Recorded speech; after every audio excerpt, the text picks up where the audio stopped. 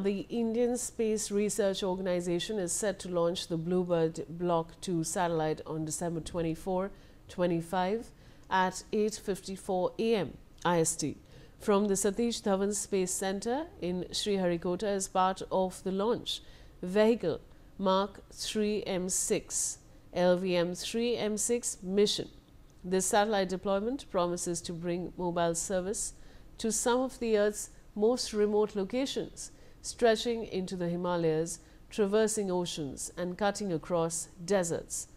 The technology enables communication with standard smartphones, sidestepping the need for additional antennae or customized hardware. I have Belly Thomas with me. Belly, what more can you tell us on this?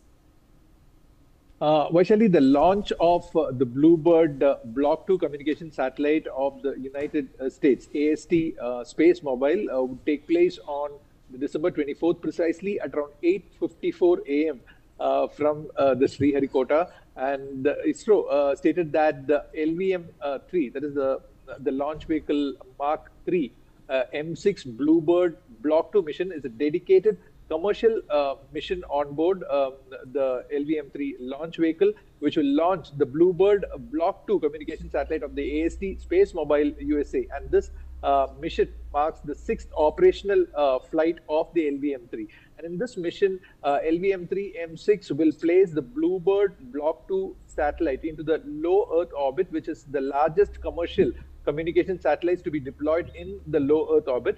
It will also be the heaviest payload to be launched by the LVM-3 from the Indian soil. The satellite is a part of the next generation of the Bluebird Block 2 communication satellites designed to provide space-based cellular broadband connectivity services directly